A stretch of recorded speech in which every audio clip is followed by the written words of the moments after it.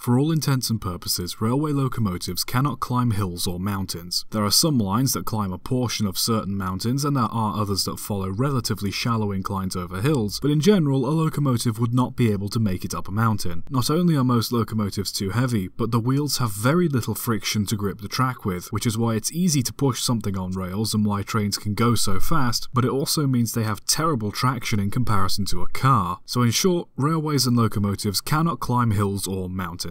Steam locomotives, however, do not care what science tells us. The Snowdon Mountain Railway is a 7.6 km long railway that climbs the Snowdon Mountain, frequently running trains from the base of the mountain to the summit. It's the only rack and pinion railway in the UK, but there are many others like it around the world, such as Switzerland, Tasmania and America. The line was opened to the public in 1896 and has been operated almost every year since. Now you're probably thinking, how the hell does it do that? We've just established that trains can't go up hills. How has this black magic been allowed to continue for so long? Well, you'd be part right to think that. Most locomotives cannot climb steep gradients. The engines that run on the Snowdon Railway, however, have a trick up their sleeves: rack rails. In between the rails going all the way up the mountain is a stretch of track that has metal teeth fitted to it. The track and locomotives were designed and built in Switzerland and are fitted with gears in the centre of their axles which slot into the rack rails, allowing them to climb the steep gradients. But you can't just slap a cog onto an engine's axle and expect it to work. Other changes needed to be made to make a steam locomotive go uphill. The boiler has to be angled downwards, else all the water would flow to the back of the boiler and leave some of the heating tubes uncovered, decreasing the efficiency of the engine and possibly damaging the boiler. The cylinders are on backwards to help with the engine's gearing, the water gauges are mounted at the centre of the locomotive so the water level doesn't change with the gradient the engine is climbing, and the water tanks are divided into two sections, with a smaller water tank at the front holding water to cool the engine when running downhill. It's also important that they operate safely. On the Snowdon Railway, each engine only takes up one coach or truck at a time so the load isn't too heavy. The coaches are pushed up the mountain instead of pulled to avoid strain on couplings, the engines aren't coupled to the coaches unless they're shunting, the coaches have their own strong brakes, and the engines have automatic air brakes that apply themselves if the engine is going too fast. All these are thoroughly tested and maintained to ensure both the engine crew and passengers are safe. This, however, didn't always stop accidents. On its opening day in 1896, the Snowdon Railway dispatched 2 trains to the summit. On the first trip down, engine number 1, Ladass, was carrying 2 carriages when it lost grip of the track and ran out of control, derailing and falling down the mountain. Everyone survived apart from one man who died from blood loss after jumping from one of the speeding coaches. The second train on its way down collided with the stopped carriages, luckily without any fatalities. The locomotive was salvaged and used for spare parts, while the owners of the line purchased some new, lighter carriages. The line was then later reopened in September later that year. Despite this, the railway has always been an important part of the mountain, helping carry supplies up to the mountain summit when the Summit Cafe was being built, and helping hikers and tourists see the view of the mountain. The line has also been used to save people's lives. In 2015, a Coast Guard helicopter was unable to reach the summit of the mountain due to winds reaching up to 70 miles an hour. A 17-year-old girl had collapsed from an asthma attack near the summit while sheltering from the gale. An engine was dispatched and managed to make its way to the top, bringing her to the foot of the mountain where she was rushed away via ambulance. So not only is the line still important to this day, but it's also another testament to the fact that, no matter what the terrain, someone will find a way for a railway to conquer it. The National Railway Museum in York is home to many impressive engines, such as Mallard, Lodestar, and a working replica of Stephenson's rocket. Most of these engines have done something to earn a spot in the museum, either beating a record or simply possessing significant design features. One engine, however, stands out among the rest, not because it earned its way into the museum, but rather because it was designed to be in the museum. Evening Star is unique among British steam engines, as not only was it the last steam locomotive built by British Rail, but it was also marked for preservation from the day it was completed. On top of that, it is one of the few British Rail locomotives to ever carry a name while in service. Most 9Fs were built to pull freight and goods trains, but Evening Star also got the privilege of pulling passenger and express trains, and was well looked after while in service, often being used as an exhibition piece as well as being painted green instead of goods engine black like the rest of the 9Fs. miles. The engine pulled multiple flagship expresses on the western region of British Rail, sometimes having to delay its arrival at stations to allow for completion of restaurant services because it was running so early. It is also well documented that it could outperform BR's Britannia locomotives that were designed for high-speed passenger and express trains, with many people recounting observing Evening Star overtaking other expresses. Evening Star was also known to have clocked speeds of up to 90 miles an hour on some later express trains. However, it was put back into goods and freight work after concerns were raised over possible damage to the running gear, as the engine wasn't designed for such speeds, only occasionally pulling fast passenger trains after that. Evening Star only worked for 5 years before being withdrawn and replaced by diesel locomotives in 1965. It was preserved in the National Collection and was overhauled into working order in 1966, whereas other locomotives had to earn their place in preservation, be it City of Truro and Flying Scotsman going 100 miles an hour, engines having historical significance, or simply being in the right place at the right time. Evening Star was simply built to be a museum piece. Despite this, it still managed to show how versatile its design was, doing jobs it wasn't designed to do better than some of the engines explicitly designed to do them.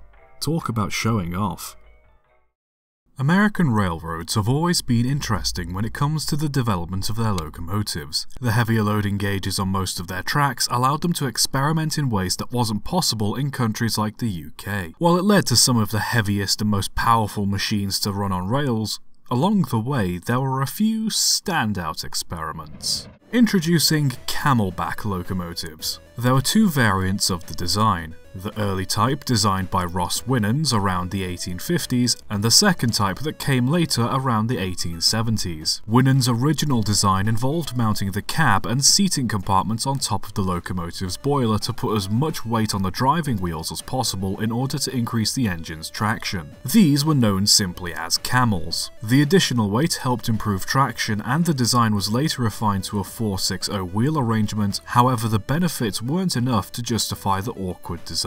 Most camel locomotives were eventually used as inspection vehicles for railway directors, saving the need for special coaches. Later, John E. Wootton designed the Wootton firebox to burn waste coal, saving railway companies a large sum of money. The issue was the firebox was very wide, meaning the driver wouldn't be able to see ahead if the cab was mounted at the back of the engine. To get around this, the engines were designed so their cabs were mounted astride the boiler. The fireman, however, would still be located at the back of the engine with minimal protection from the elements. These engines were known as camelbacks because of their unusual design. Despite the weird appearance, the engines worked surprisingly well, saving the companies a significant amount of money in fuel costs, as well as reliably hauling both goods and passenger trains. Most of the camelback designs were built in the 1920s, but were still used well into the 1950s. The design wasn't by any means perfect, however. Drivers were concerned about the fact they were positioned above the wheels and side rods, and that should the wheels slip and anything break, they'd be impaled by the broken side rods. As the rear of the engine didn't have a proper cab, the fireman would often be exposed to the elements while shoveling coal, eventually leading to the Interstate Commerce Commission to fully ban the construction of camelbacks by 1927. Some crews in Philadelphia and Reading referred to the engines as Mother Hubbards, while other crews from New Jersey called them snappers. After the introduction of mechanical stokers, most camelbacks had their cabs repositioned to the rear of the engine, as the mechanical stokers required the rear deck of the engine to be set higher, meaning the driver could see over the broad firebox. Not all were changed, but any engines that had mechanical stokers fitted would have their cabs repositioned. Overall, camelback locomotives are a very interesting solution to a rather peculiar problem. Sure, the cab could have been mounted higher at the back, but given how it likely wasn't feasible during the design stages of the build, I'd say the solution we got was alright. Hey, it's just like they say, if it works, it ain't stupid. Have you ever needed a steam locomotive for your railway so much that you just slapped a boiler and some cylinders onto a spare flatbed wagon, only to accidentally create one of the most versatile steam locomotives ever? Because that's what this guy did. Born in 1839, Ephraim Shea worked as a teacher, a clerk, and a civil servant before saying, "Sod this office job, I'm going to become a lumberjack." He started his own logging company around the 1860s and wanted a better way of moving his logs to the mill, as he could only use snow sleds, meaning he could only move logs in winter. He constructed a narrow-gauge tramway in 1875 to transport the trees, which allowed him to cut logs all year round. Eventually, Shay needed some sort of locomotive to run the line. As there wasn't any way he could buy engines to run on the narrow gauge rails at the time, he took a flatbed wagon that was used to carry the logs and just mounted a boiler to it. He then fitted 2 cylinders onto the boiler that would drive a set of wheels on the rear bogie of the flatbed. The driving wheels of the design underwent several changes, with chains and belts being used to power the wheels. The final design instead saw 2 cylinders mounted on the right side of the frame pointing downwards. These were connected to a drive shaft which powered the wheels with beveled gears. The drive shaft was also flexible, which allowed the bogies to articulate, meaning it could negotiate tight corners much better. Because of the positioning of the cylinders, the boiler had to be set slightly to the left in order to counterbalance the cylinder's weight, giving the overall locomotive a unique profile. After getting the design patented, the Limmer Locomotive Works of Ohio built Shay a prototype engine in 1880. The engine was well equipped for the job and could pull the timber wagons with ease. The design was later improved, with a newer Class B type being built in 1884 that was fitted with a 3rd cylinder. In 1885, a Class C type was built that had 3 cylinders and an additional set of bogies fitted to the frame, giving it more tractive effort, and a Class D was made with 4 sets of bogies. The Shay design was very successful and was used all over the United States in quarries, factories, logging railways, and even plantation work. Its ability to accelerate quickly with heavy loads and run over steep and uneven tracks meant there was very little heavy-duty work the engine couldn't do. With all of its wheels powered and with weight on all of them, the engine had a very high tractive effort, although the small wheels and the way they were driven meant the engine didn't have a very high top speed. After Shay's patent on the locomotive's design expired, the Willamette Iron and Steel Works started to build their own Shay locomotives that were essentially copies of Shay's original design. They were called Willamette locomotives for legal reasons, but most still referred to them as Shays. Other nicknames for the engines were Sidewinders or Stemwinders because of their unusual side-mounted drive shafts. Many were exported to around 30 different countries where they continue to show their usefulness, with some being sent to Australia and other such countries with booming logging businesses. While not the fastest or most elegant looking engines, the Shays were powerful for their size and served well for many years. 118 Shay locomotives have been preserved, with many still running on preserved lines. Just goes to show how far improvisation can take you.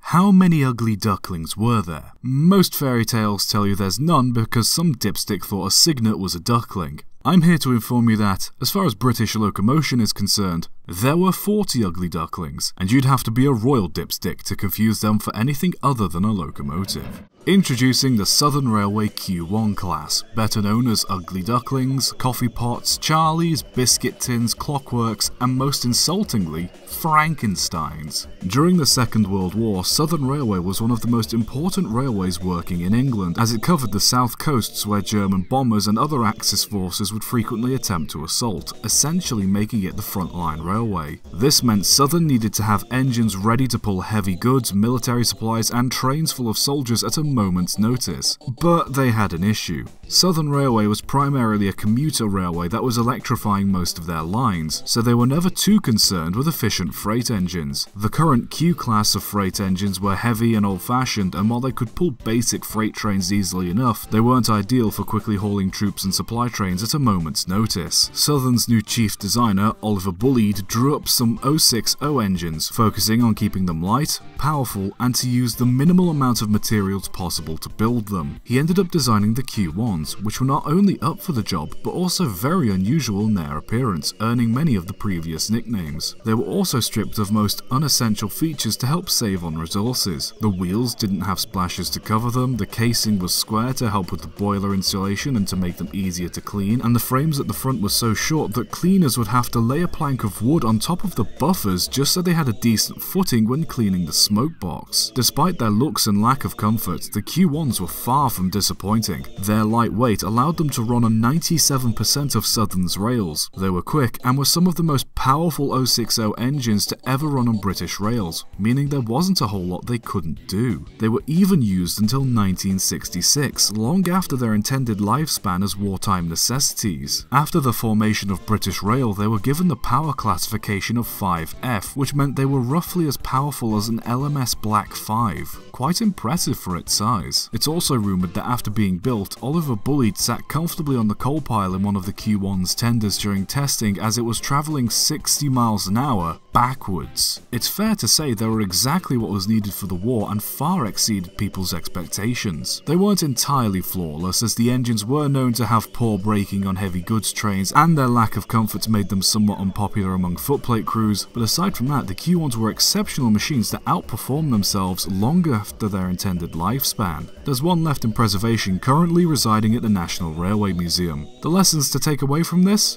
Looks aren't everything, and sometimes having less can make you do more.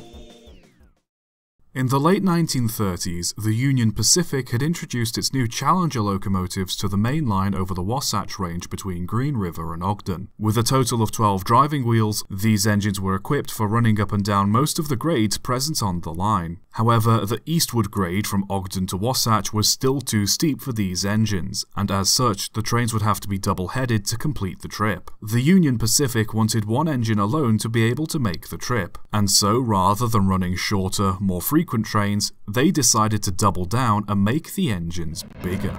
The American Locomotive Company was tasked with building these engines, and decided to base the new designs on the currently operating Challenger locomotives. They found that by simply making the firebox bigger, increasing the boiler pressure, decreasing the size of the driving wheels, and adding an extra 2 wheels to each set of driving bogies, they could fulfill Union Pacific's needs. Given the sheer size of this 4884 design, some aspects of the locomotive was simplified, with compounding, booster, and feed water heaters being taken out, and the standard Baker valve gear being swapped out for good old-fashioned Volschwerts. The Challengers were already big enough engines, but the changes put in place to create these new locomotives made them even bigger. The engine alone of these new designs was 85 feet long, roughly 10 feet bigger than the Challengers. They were also 11 feet wide, 16 feet tall, and weighed 350 metric tons. To call them big would be an understatement, especially as they currently hold the record for the biggest steam locomotives ever built in terms of both weight and length. Supposedly, these engines were going to be classified as Wasatches, after the mountain ranges they were built to work on. However, an unknown employee of the American Locomotive Company chalked the words "Big Boy" onto the smokebox door of number 4000 while it was under construction. Most workers found the name humorous, and it stuck as a result, leading to the entire class of engines officially being known as the Big Boys. When they finally came into service in 1941, they were more than equipped for the work they were built for, easily hauling the heavy loads they were given up the steep and unforgiving grades of the Wasatch Line. During service, their rated haulage tonnage was increased several times, as it was found that the engines were actually more powerful than the Union Pacific first realized. Despite their capabilities, the Big Boys normally operated well below 60 miles an hour while in freight service, being designed with a wide margin of reliability and safety. Footplate crews also held the Big Boys with high regard, as they were reliable, sure-footed, and very user-friendly. The only real problems the Big Boys had were their awkward size and their appetite.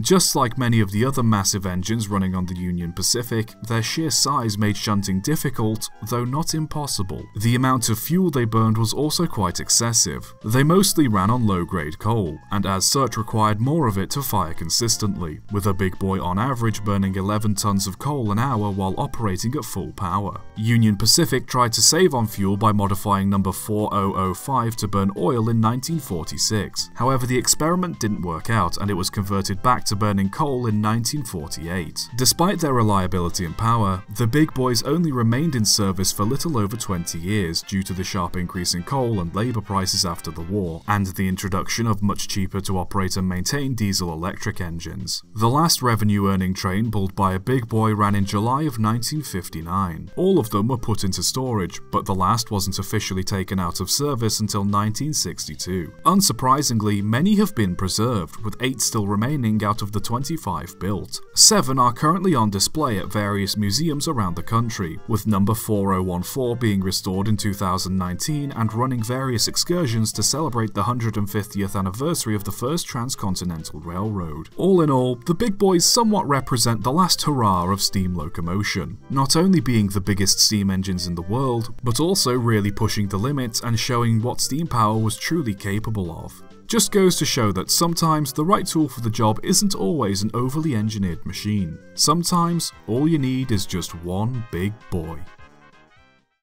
As steam locomotion developed, many designers tried to tackle the problem of visibility. Because the cab is usually set at the back, drivers would have some of their view ahead partially blocked by the boiler. While this was never too much of a problem as signs and signals were positioned clearly and away from blind spots, in an ideal world the driver would have no blind spots whatsoever. As such, many locomotive designers over the years have tried to find a way to put the cab at the front of the engine, with varying degrees of success. One of the first cab-forward designs came from the US in the 1860s from Matthias Forney. Forney's design was pretty straightforward, essentially being an 044 tank engine, with as much of the boiler's weight as possible on the driving wheels to increase the engine's traction. Because of how uneven the tracks of most of the railroads were, pilot wheels were essential to help engines traverse and run along the rough rails. This meant Forney's engines essentially had to be driven in reverse, which, because they were tank engines, was fairly easy to do. While their limited capacity for fuel and water was one of their biggest drawbacks, they were eventually found to work best in cities, running short commuter services. Aside from tank engines, most attempts at a cab-fronted tender engine usually came with more complications than benefits. In Italy, between 1900 and 1906, 43 cab-forward engines were built to run passenger services along the Po Valley, earning the nicknames of mucca, the Italian word for cow. While they could hit speeds of up to 110 km an hour, having the cab mounted at the front had little benefit over more conventional designs,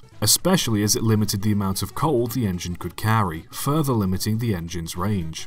With no real benefit gained from having the cab at the front, no more were built, and by the late 1930s, all had been withdrawn and scrapped. A similar story came in the form of the German State Railways Class 05. One of them was built with a cab-forwards design, however this did little to improve the engine's overall performance. Number 05-002 famously broke the steam speed record in 1936, hitting 124.5 miles an hour, but this was one of the engines that had a conventional cab layout, not the cab-forward design. Eventually, the cab-forward 05 was refitted with a standard cab position. While setting the cab to the front on any vehicle really is optimal as it allows for a much better view of the path ahead, on steam locomotives with tenders it presents many problems, namely access to the tender. As the tender often carries the water and fuel for the locomotive, it's best that it's kept as close to the firebox as possible to make it easier to transfer fuel and water. Most cab-forward designs simply involve flipping the engine around so that the firebox and controls are at the front. However, this means if the locomotive is coal-fired, coal couldn't be kept in a tender at the back, and so a bunker would have to be installed at the front of the engine, which would most likely be unable to hold anywhere near as much coal as a tender, thus significantly limiting the range of the engine, and by now you've basically got an overly complicated tank engine. Alternatively, a separate cab could be mounted at the front for the driver and one at the rear for the fireman. This too is an issue as it makes communication between the driver and fireman more difficult, if not impossible, especially on bigger locomotives. Not to mention that should either the driver or fireman fall ill, pass out, or otherwise become incapacitated, then there'd be no way for the other to know or help out. So, all in all, putting the cab at the front of a steam locomotive is usually an impractical idea. However, there is one exception to this rule. The Southern Pacific Railroad faced a unique problem. Along the Sierra Nevada was approximately 39 long tunnels and nearly 40 miles of snow sheds, meaning many engine crews would end up nearly choking to death on fumes from their locomotive while in these tunnels. To get around this, it was decided that engines would be driven tender first so that smoke, ash and soot from the funnel would be exhausted behind the footplate crew, keeping the air clearer so they could actually breathe. The problem with this, however, was the tender of the engine would block most of the driver's view and meant the train couldn't travel very fast running tender first. To get around this, Southern Pacific ordered several locomotives that could run cab forwards. The design was based on an earlier experimental locomotive built by the North Pacific Coast Railroad, which basically entailed flipping the locomotive around and having the tender connected to the smokebox end. They were also designed to burn oil instead of coal, which much negated the fueling problems that most cab-forward designs had. Not only did the forward-facing cabs have much better visibility, but having the exhausted smoke and steam at the back meant the crew were better protected from the fumes produced by the engine. The design worked as intended, and these cab-forward, or cab-aheads as they were known, became a frequent sight along the railroad. Not to say that they were entirely perfect. The main reason all oil-burning steam locomotives didn't simply reverse the engine like this was because of the risk of oil leaks. Because the oil had to be piped to the front of the engines, in front of all the driving wheels, should a leak happen, it would cause massive wheel slip, effectively rendering the engines useless. An oil leak of this nature also caused an incident in 1941, when wet rails caused a train to slip in the tunnel at Santa Susana Pass near Los Angeles. As the train slipped, a coupling broke, causing the air brakes to automatically come on, stalling the engine in the tunnel, which was beginning to fill with fumes. Oil also started to leak from the pipes under the engine, which ignited the wooden rail ties under the cab. The combination of heat and fumes resulted in the death of the footplate crew. Despite their faults, these cab-forward engines worked for many years until they were eventually replaced by diesel locomotives. All were scrapped, with only one example, number 4294, being preserved.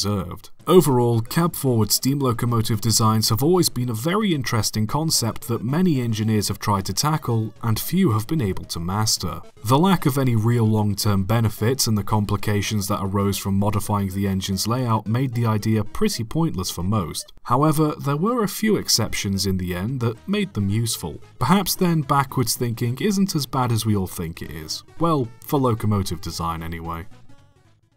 With factories and workshops getting bigger, workers found themselves in need of something to help them lift and move heavy loads around. At the same time, they were also in need of shunting engines capable of moving and organising many of the trucks that carried supplies and minerals around the site too. Most steam cranes were either too big or too slow to fit inside factory buildings and move trucks around effectively, and most shunting engines lacked any means of helping lift heavy loads off the ground. In an ideal world, they needed an engine that was a combination of both a crane and a shunting locomotive.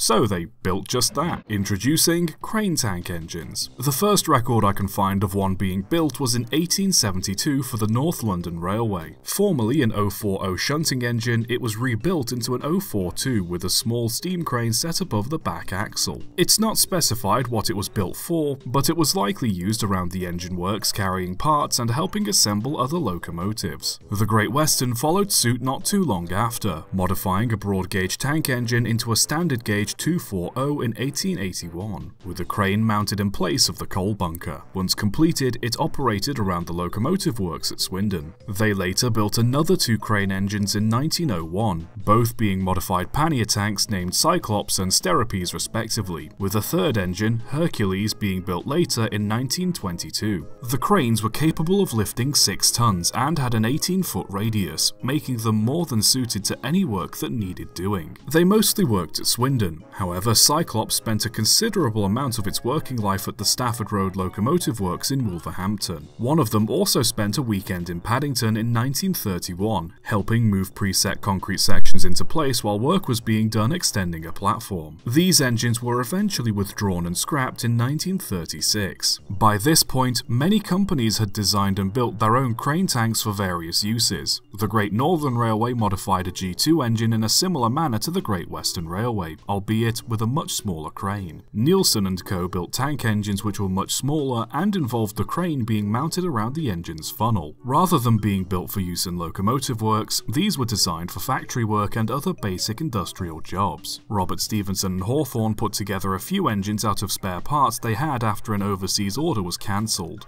The cranes of these engines had a 20-foot radius, but weren't fitted with winches. Instead, hooks were set in place on the arm at different lengths to carry different amounts of weight. The crane arm also had a gap to allow it to slip over the engine's chimney when not in use. Possibly the most well-known design is the crane tanks built by Dubbs & Co. of Glasgow, with its crane mounted in the middle of its boiler with a slightly curved design to allow the arm to safely pass over the engine's cabin funnel. There are many other designs built by many other companies, but the main difference is factors usually boil down to the size of the crane and the power of the locomotives. Their versatility led to them being used all over the UK and other parts of the world, not only in locomotive works but doing other jobs as well. Many ended up working in factories, moving and loading supplies. Others worked around goods yards that required transferring smaller loads like metal pipes and machine parts from one wagon to another, and quite a few worked around docks and shipyards, not only helping unload ships but also moving parts needed to build and repair them. Depending on the work, some were further modified, with some engines working at steel mills being fitted with electromagnets powered by steam generators fitted to the engine. Despite them essentially being a direct upgrade compared to most other shunting engines, they weren't entirely perfect.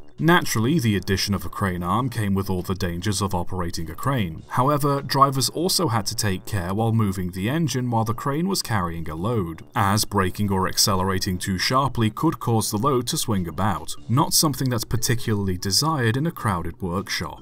On top of this, the arm of most crane engines reached past their buffers, meaning they'd likely accidentally hit any coaches or taller goods wagons if the driver wasn't careful, significantly limiting the kinds of trucks and wagons it was safe for them to shunt and work with. The additional weight and height of the cranes also limited where they could go. While most factories and shunting yards were capable of supporting them, many still preferred an engine with a smaller profile as they were much easier to accommodate. And finally was their lack of fuel storage. The cranes on many of these engines sat where their bunkers would be, and the ones with bunkers still couldn't hold much in reserve. This was never a problem for the most part, as working in dockyards and factories usually meant they were never too far away from a place they could refuel. However, it did significantly limit their range outside of shunting, meaning they were useless if they needed to travel any further than the yards they worked in. While none of these things were ever a massive issue while they worked, they were limiting factors in regards to the work they could do outside of just shunting and lifting things. Many locomotive works did away with crane tanks after the 1930s, however, many still continued to work in yards and factories well into the 1960s, with some in the UK working as late as the 1970s. In the end, they were gradually phased out by smaller road cranes and the overall decline of railway usage across the country. Quite a few different crane engines have been preserved and are both running on and displayed at various railways and museums. All in all, crane tank engines are certainly a quirky, niche design that turned out to be just the right tool for the job.